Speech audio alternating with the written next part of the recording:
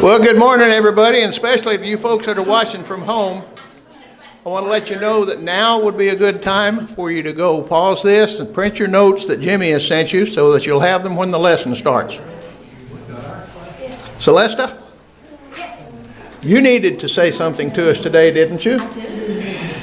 I do.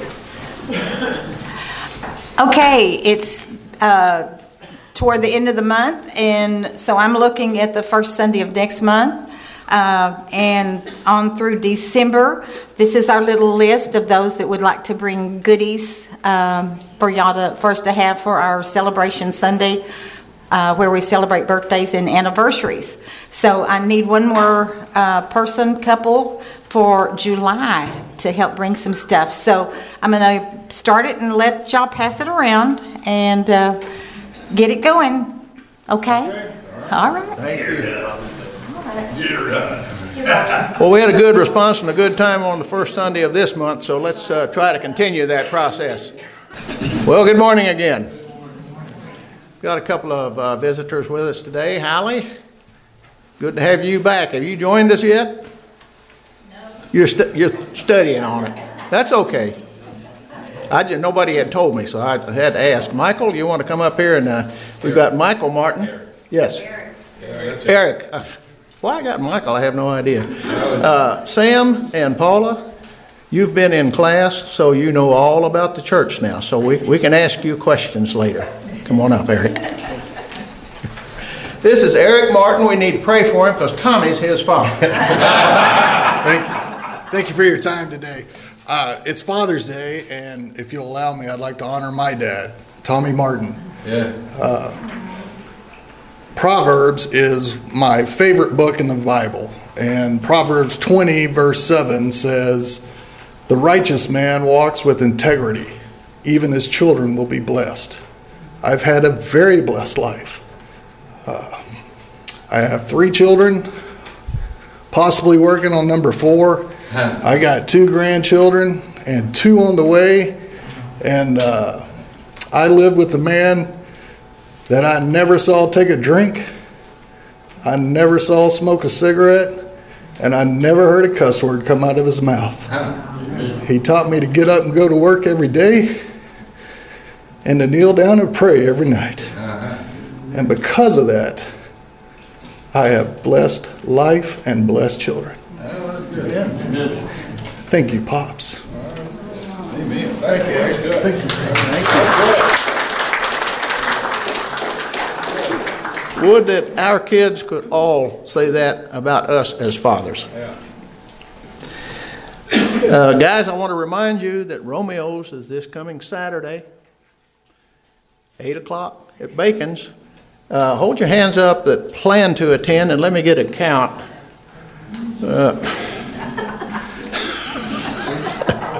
You're in trouble now. Ronnie, Richard, okay, Bob, Jimmy, Sam, okay, and Ben, and I'm going to get a check through the email and see if somebody will respond to that. So it gives me an idea. I appreciate it. We had a good time last time. We anticipate having a good time this coming event. Folks, mark your calendars for July the 9th. That's a Friday. We're going to have our first fellowship as a class since our chili cook-off in early of 2020. So I'll say the same thing that the old boy did that did the Wolf brand chili commercial. Well, that's too long. What's the date again, Harry? July the 9th. It'll be in Fellowship Hall, food, fun, and games for all. So again, that's July the 9th. We'll tell you a little bit more about it as that time approaches. Does anyone have anything they need to bring up? I've got a couple of announcements. First of all, Sunday, July 4th, we're going to have a patriotic service which is traditional for each year. The choir does a special, so we're looking forward to that. Always do. And let me read this to you. It says, need volunteers. Our church hostess needs volunteers to help prep, cook, and serve food for various church events throughout the year. If you're willing to help, contact Gwen Boyd in the ministry gallery. And I'm sure that that's not like a permanent position where you're going to be responsible for it all the time, but you can get that information from Gwen if you're interested in the church gallery. Now let me tell you about, since it's appropriate, it's some father-daughter time. While mother is out shopping, the little girl decides that she's going to have a tea party. So she sets her little table and she makes tea and serves it to her father. Well, about that time, mother comes home from shopping and the husband said, "Watch this." And he turned to the little girl and said, "I think Mama would like some tea." So the little girl left and she brought back some tea and gave it to her mother. Her mother looked at the father and said, "Did it ever occur to you that the only place she can get water is from the toilet?" Jimmy Campbell.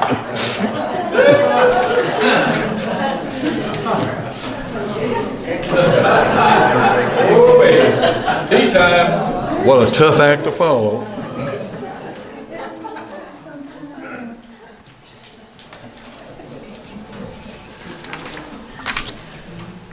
Well, good morning, folks. Happy Father's Day to you guys. Thank you for that talk. It really blessed my heart. I wish my boys could say all that, but they probably can't say all that, do they? Especially the smoking part. Okay, welcome to Father's Day lesson today. We're going to be in the book of Job, continuing. And those of you that are watching on video, be sure and get your handout now and start to follow along. Let's look at a couple of signs I found today. When the rapture comes, who's going to change this sign? Will you? I hope your answer is no. Here's a good one. Mosquitoes also know there's power in the blood. Now here's one, it's kind of cute. Septic tanks pumped, swimming pools filled, not same truck. Here's one here. The wife says, "What do you want for supper?" Savory beef, mouth-watering salmon, or luscious chicken? He says, "I believe I'll have the mouth-watering salmon." She says, "I'm talking to the cat."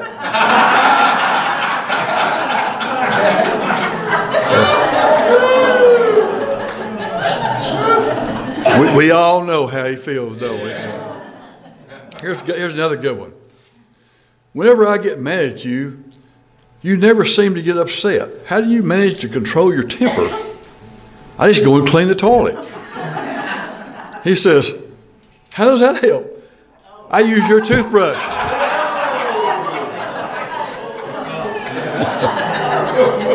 Always examine your toothbrush, fellows. Here's a good one. A friend who has worked in Chicago his entire life tells me it's not that violent. He's a tail gunner on a school bus.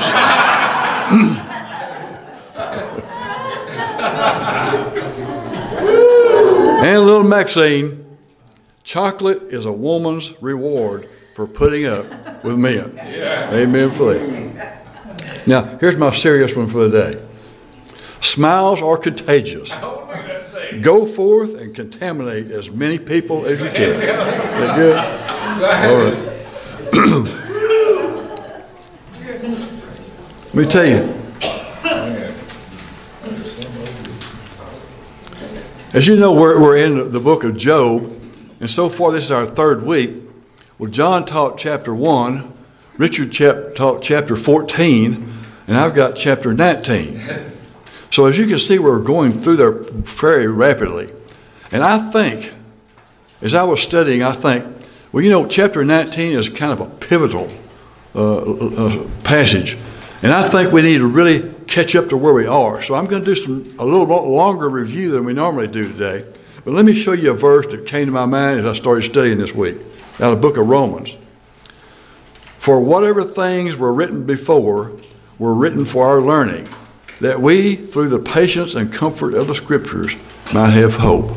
So even the book of Job, which sometimes we don't seem to understand real well, It was written for our learning. And you're going to see today, I think we're going to learn something today through this, okay?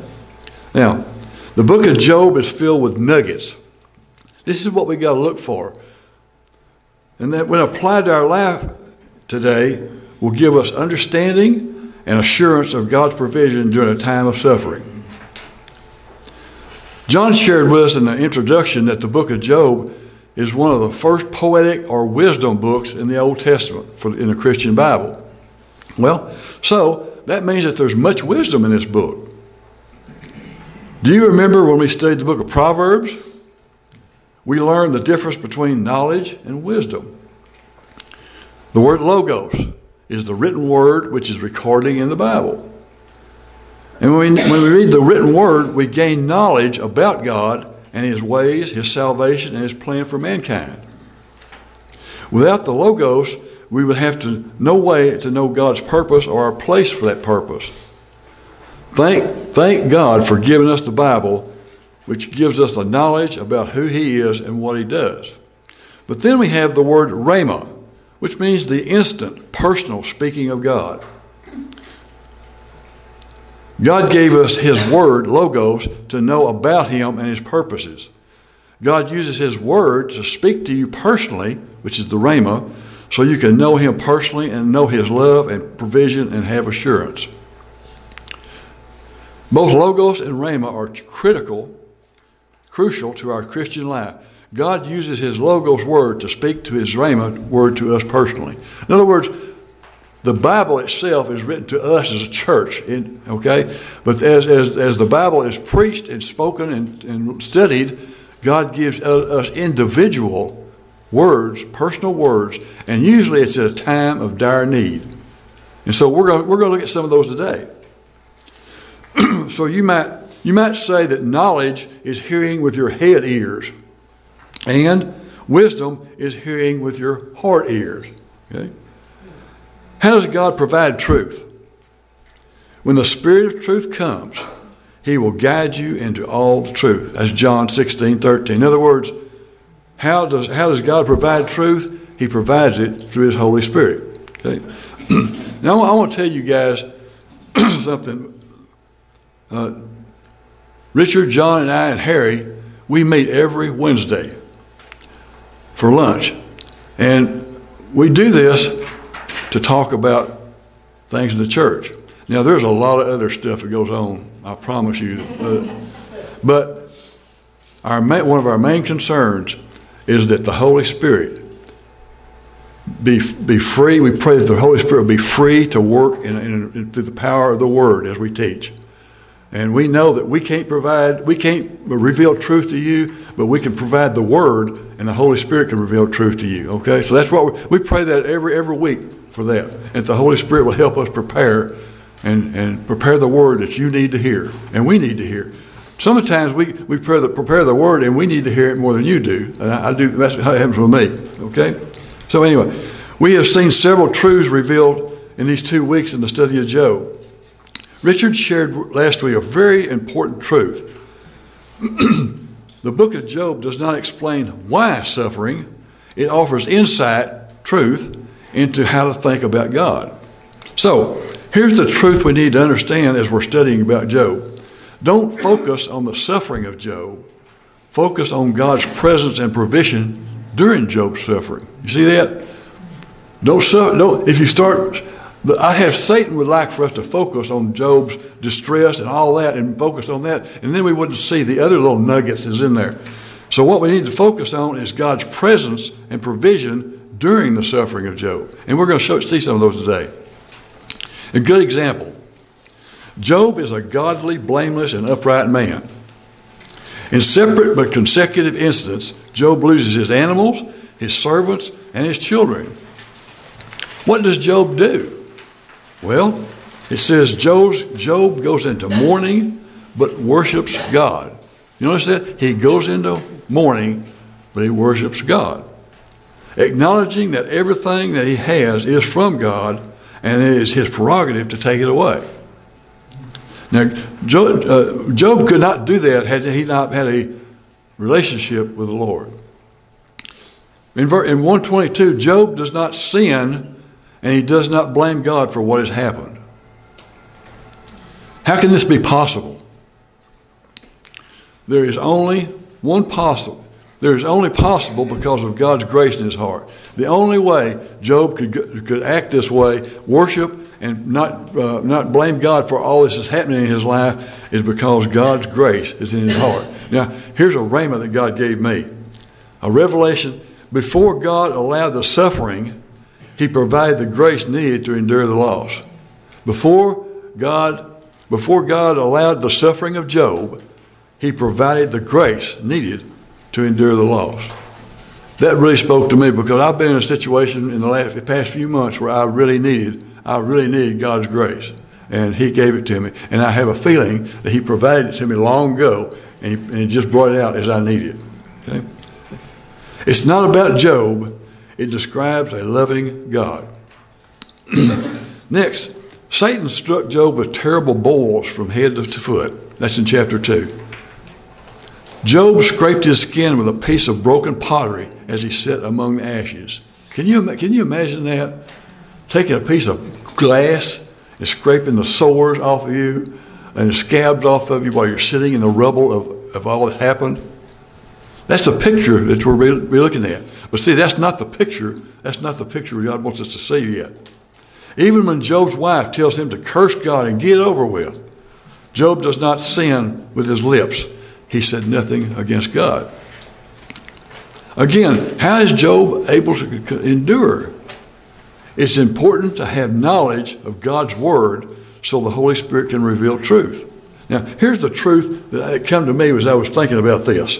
In 2 Corinthians 12:9, it says, Jesus says, my grace is sufficient for you, and my power is made perfect in weakness. Again, God demonstrating his purpose through this man of integrity. God wants to prove that his power is great even through the weakness of a man like Job. What is God's intention to provide? Hey, here we study about this. What is God's intention to provide 3 friends from several places to come and see Job? Well, here's the original plan. How did the Spirit guide them? Richard showed us this last week. They showed up. They came to mourn with him and to comfort him. And they slowed up. They sit down on the ground with him for 7 days and nights. They sit and watched him scrape the sores off his body in a heap of ashes. And then they hushed up. They could see how rotten he felt, how deeply he was suffering, so they did not say a word for 7 days. Now, God may have provided these verses to teach us how to comfort someone that's suffering and how to do it in the Spirit. Let me tell you, about 4 months ago, I was in this position. And let me tell you what, you'd be surprised at some of the things that people say to you when they come up and you're hurting. A lot of times they want to come up and tell you how they're hurting too, or how they can relate to you because they hurt in the past. Matter of fact, I did tell one person, I said, I am very sorry you went through all that, but right now I need to focus on myself. I mean, I heard that. But you know what? The main thing I saw was people came and sat at my side, put their arm around me, and some even said, there are no words. That showed me, I was blessed by that. I was relieved and comforted by that right there. We don't understand that, but God's word says, sometimes we just need to keep our mouth shut and not let them know how cool you are and all that kind of stuff, you know what I mean? And I'm talking to myself too. I've learned this myself, okay? Now, God also may be showing us how we, in the flesh, sometimes attempt to comfort someone that's suffering. After watching Job suffer for 7 days, his friends see his despair. And here's what they heard Job say. Why did I not perish at birth and die as I came from the womb? In other words, he's saying, I wish I'd never even been born.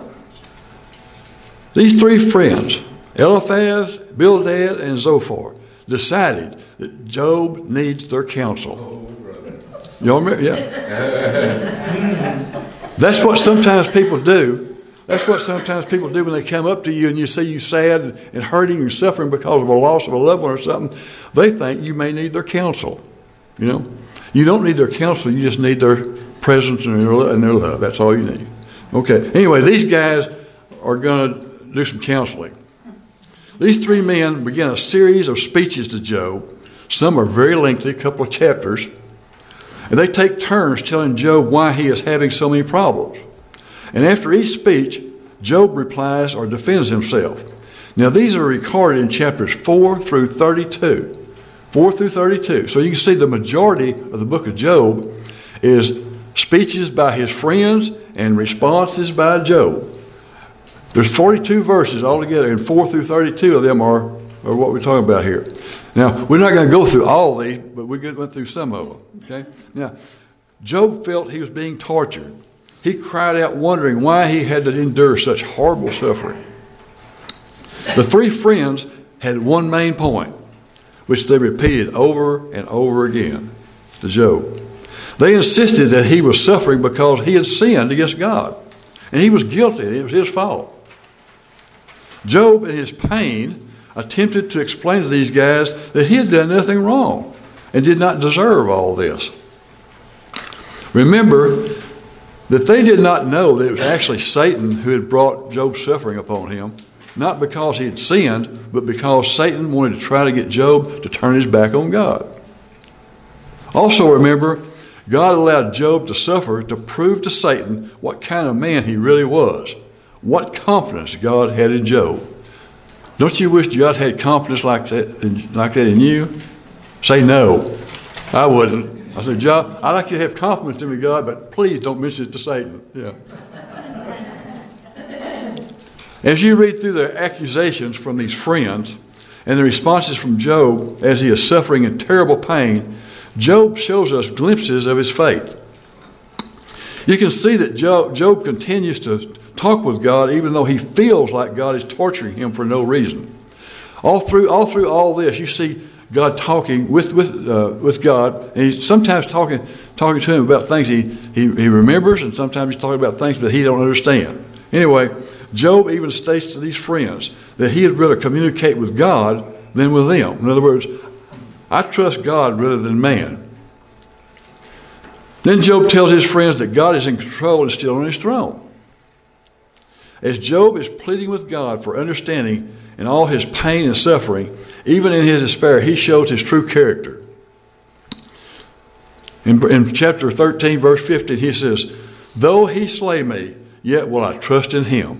Now, after 13 chapters here, he's still hurting. He's in great despair. He's being punished by he's being admonished by his friends, and he still says, "I will yet trust in him." I don't understand this, but I will trust in him. He still has some hope in there.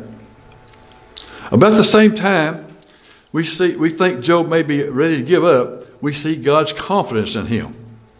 Last week, Richard shared from chapter 14. We saw as Job was being totally honest with God and questioned why he stated the most important confession that man and woman can ever make. This is a paraphrase. Richard paraphrased this, and I'm going to show it to you. In chapter 14, verse 3 through 6, Job said, "I admit I'm a sinner, but have mercy on me." Let me tell you what, folks, this is a personal statement. I made this statement honestly at about the age of 31, and my life changed dramatically. This is the first step, okay? And Job here was admitting this and had mercy, but he knows he's not deserving this because what did it say? He was an upright man. He had a walk with God and so forth. Okay. We also saw last week that even though Job was a man of faith, life was getting so tough that he seemed to be at the point of giving up hope. Richard's paraphrase here, in verse 7 through 12. "Many things will have a second chance at life, but not man." This was Job's thoughts at that time. "And I'm climbing in the grave, but I sure hope this is not it." Here's where he was. He was climbing into the casket, and he was about to close the lid. Okay, that's what Richard's telling. Richard does not take liberty with the scripture. He just adds to it a little bit here. He paraphrases what I'm saying, yeah. Which is cool because it's understanding. I understood it. God spoke to me through that paraphrase. Moving on. chapter 15. This is Eliphaz's speech number 2. He continues accusations against Job and accuses Job of not listening to the wisdom of these 3 men. In 15 through 16, Job responds by saying that he would rather his case be heard in heaven rather than in their foolishness. Job continues to talk about going to the grave and losing hope. So he's continuing talking about, I think I'm going to die. I'm in so much pain, and God's not listening to me. He's not paying attention to me, and you guys are torturing me. I think I'm really going to die. Okay? Now, in Job 18, Bildad has his second speech. And Bildad tells Job, in effect, shut up and wise up. You need to listen to us. We're telling you the truth. Here's what's wrong with you. And he explains to Job that these things happen to those who are wicked and do not know God. Now, he doesn't come right out and say that you don't know God, but he's saying, you know, these things that are happening to you actually happen to wicked people that don't know God. He didn't actually say you don't know God, but he's really putting it down pretty good. So, as we come to chapter 19, we find this is Job's 6th speech, which is a response to Bildad. Okay, we're going to read chapter 19. Now, this is not entirely in our text for today, but I want you to see we're going to set it up to see how Job actually feels and how he's almost ready to give up, okay? Then Job spoke again. How long will you torture me? How long will you try to crush me with your words? You have already insulted me 10 times. You should be ashamed of treating me so badly. Even if I have sinned, that's my concern, not yours. You think you're better than I am, using my humiliation as evidence of my sin. But it is God who has wronged me, captured me in his net. I cry out, help, but no one answers me. I protest, but there is no justice. God has blocked my way, so I cannot move. He has plunged my path into darkness. He has stripped me of my honor and removed the crown from my head. He has demolished me on every side, and I am finished. He has uprooted my hope like a fallen tree. His fury burns against me. He counts me as an enemy. His troops advance. They build up roads and attack me. They camp all around my tent. My relatives stay far away, and my friends have turned against me. My family is gone, and my close friends have forgotten me. My servants and maids consider me a stranger. I'm like a foreigner to them. When I call my servant, he doesn't come. I have to plead with him. My breath is repulsive to my wife. I am rejected by my own family. Even young children despise me. When I stand to speak, they turn their backs on me. My close friends detest me. Those I love have turned against me. I have been reduced to skin and bones and escaped death by the skin of my teeth. Have mercy on me, my friends, have mercy, for the hand of God has struck me. Must you also persecute me like God does? Haven't you chewed me up enough? Can you see the despair that Job's going through here?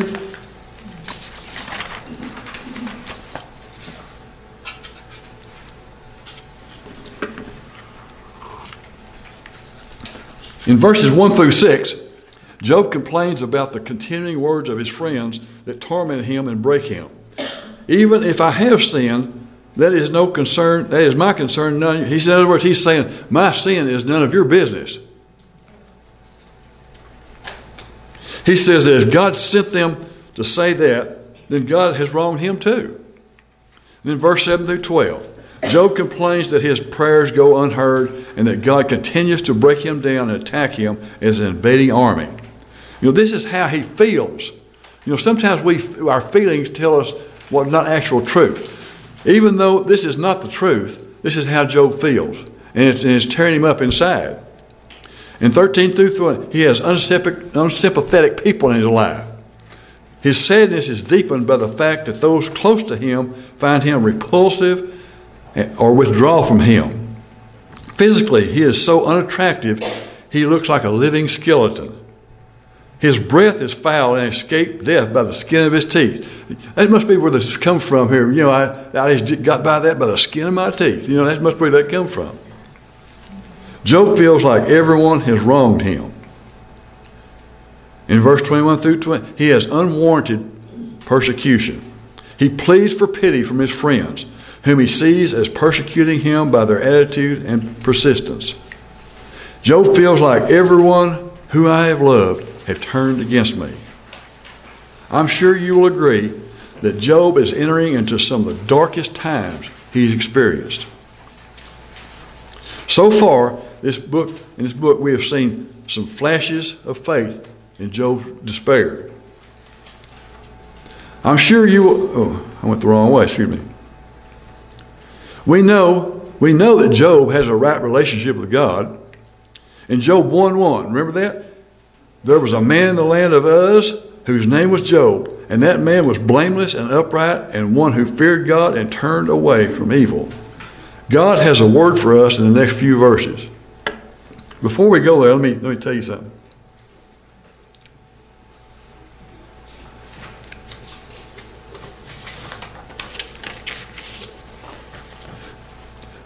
Job is I want you to see that all up until right now, Job is being led into a false hope of insecurity.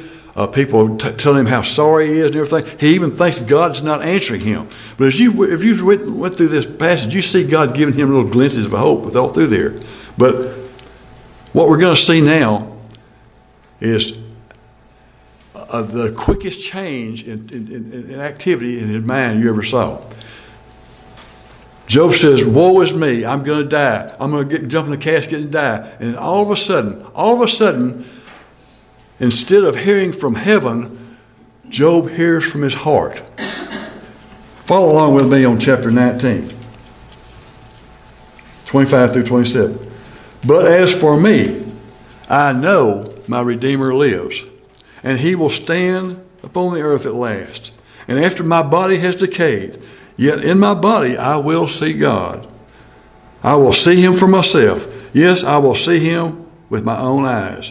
I am overwhelmed at the thought. Now you talk about a personal word from God. He says God's not talking to him. God's not answering his questions. And all of a sudden he turns from despair to the greatest hope that you could ever have. In one sentence here. What a statement of faith during a time of horrible suffering and uncertainty. Like a beam of light in all this darkness, Job declares what are perhaps the most famous words in the whole book. The key to Job's, I keep saying job, that's because John played that song about get a job, yeah. The key to Job's survival during this horrific trial in life, I know that my Redeemer lives, and he will stand on the earth at last. The root word in Hebrew and Greek both for the word know is similar to our understanding of knowing, but is more personal and intimate. Job knew the Redeemer. He knew the Lord. He had a personal relationship with God. He walked with the Lord, and he honored and served him daily.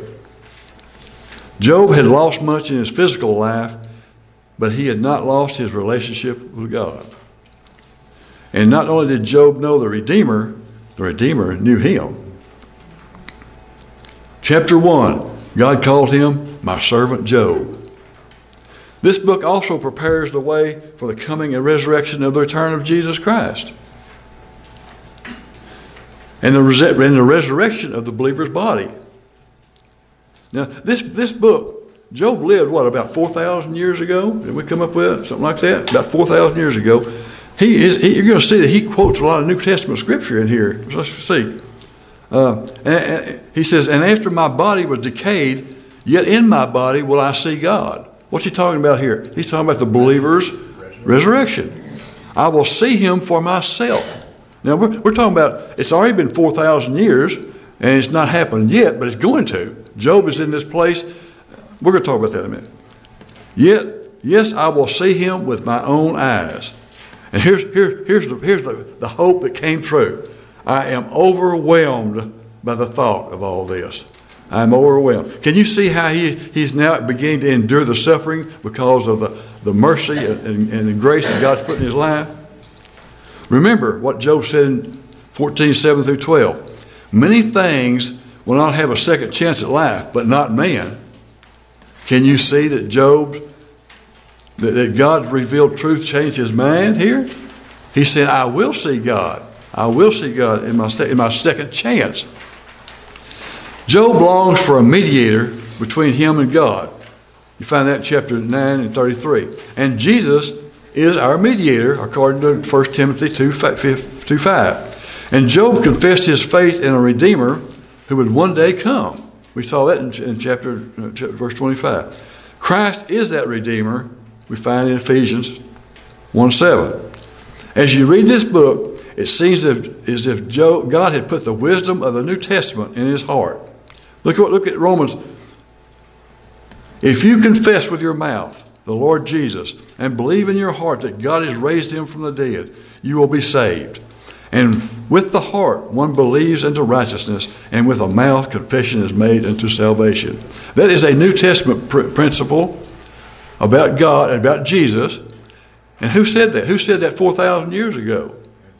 Job said that exact verse. He confessed Jesus as Lord, and he believed, and brought him to righteousness. Well, this is the cornerstone upon our faith in Christ is built: redemption, reconciliation, restoration, and resurrection. Those who are born again in Christ can declare with certainty, thanks be to God, he gives us the victory through our Lord Jesus Christ. And now this here is interesting right here. In Job 19:23-24, look what he says. Oh, that my words were now written. Oh, that they may be printed in a book, that they be graven with an iron pen and lead in the rock forever. Isn't that ironic? Job says, I wish my words could be penned in a book. Did you know Job's desire came true? You know how I know that? We are looking at his words today. Written thousands of years ago, and many other Christians have benefited from his experience, and they will continue. Job's trust in God was a definitive knowing, and our faith in him can also be an authoritative knowing. For our trust stands on the unshakable facts within the Word of God, and like Job, we too can say with authority that I know in whom I have believed, and I know that my Redeemer lives. Now, here's something in the last couple of verses we're going to look at. It says, Job tells these three guys, how dare you go on persecuting me, saying it's his own fault. You should fear punishment yourselves, for your attitude deserves punishment.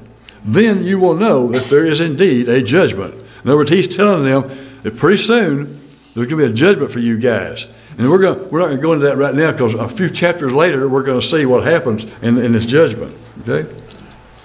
Job tells these three friends that their judgment's coming, and we'll see what happens in the future. Now, I rushed through that real rapidly, and I hope the Holy Spirit spoke to you like he did through me. And I was trying to get to a point here where God could really speak to you even more. So you remember the story in the book of Ruth and the kinsman redeemer called Boaz? Remember that story? Ruth's husband died, and she lived in poverty with her mother, Naomi. The bottom line, one day Ruth was living off the scrap grain in the field. The next day she married Boaz and became the owner of the field. Okay? Boaz became her kinsman redeemer. A great Old Testament redeemer story. Now, by the way, when Ruth and Boaz married, they had a child. And they kept having kids, and their lineage went up to who? King David. And then who else came out of the lineage of that? Jesus Christ himself, who is what? Our Redeemer. Okay, so that's a good story. Now, let's look at a modern day story. Rick told his father that he always wanted to participate in a triathlon. We call it the Ironman race. But Rick had one problem. His body was broken. So his father, in grace and mercy, stepped in to help. Let's see what happened.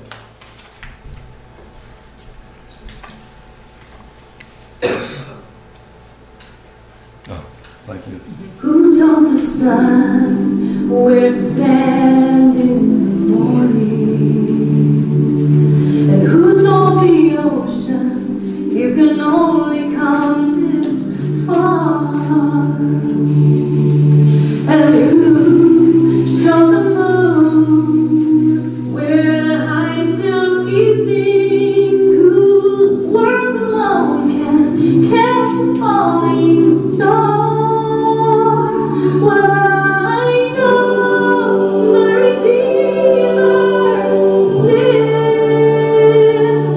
I know my Redeemer lives.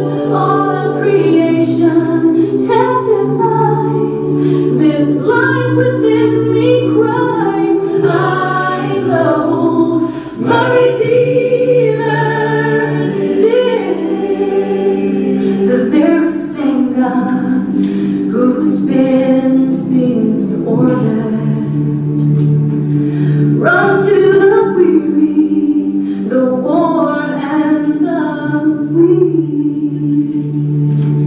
And the same gentle hands that hold me when I'm broken, they conquer death to bring the victory. Well, I know my Redeemer lives. I know my Redeemer lives. All of creation testifies. This life within me cries. I know my Redeemer lives. I know my Redeemer lives. I know my Redeemer lives. All of creation testifies. This life within me cries. I know my Redeemer. He lives to take away my shame.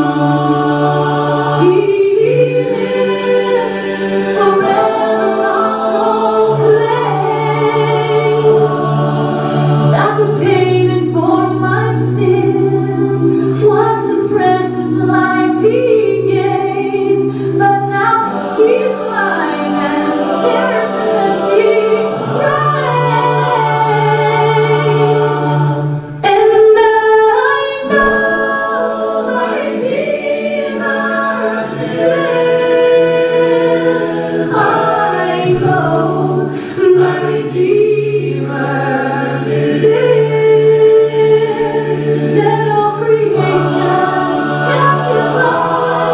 Let this life within me cry. I know my Redeemer lives. Let all creation testify. Let this life within me cry. I know my Redeemer. I know my Redeemer lives. I know my Redeemer lives. I know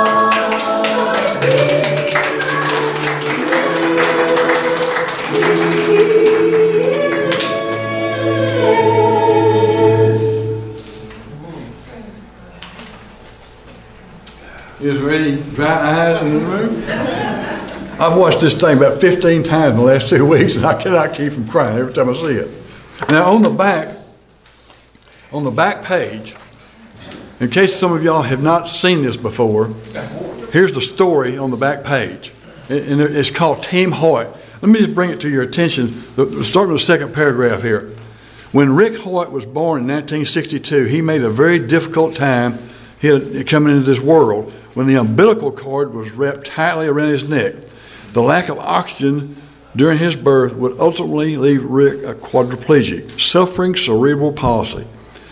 People told his parents they should institutionalize Rick because he was hopeless and would never be more than a vegetable. Well, thank God Rick's parents knew better. They could tell that he followed them with his eyes and knew that just because he couldn't talk didn't mean he couldn't understand.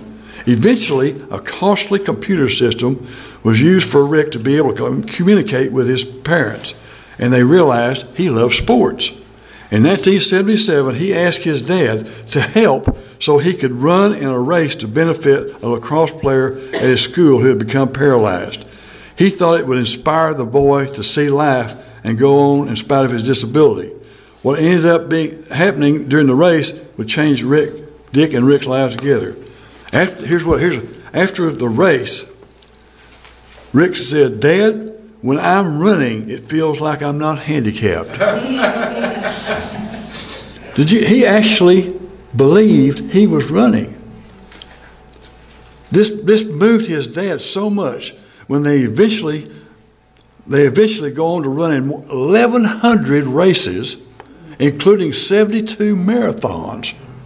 This was quite an accomplishment because Dick had never been a runner, and he was already 36 years old. Anyway, they talked about the Boston Marathon being their very last one, and the bombing stopped all that, so the next year they went back and finished the Boston Marathon. You talk about hope, you talk about I can do all things through Christ who strengthens me, there is a great answer. So how many of you say, I know my Redeemer lives? Absolutely, absolutely. Let me close in prayer.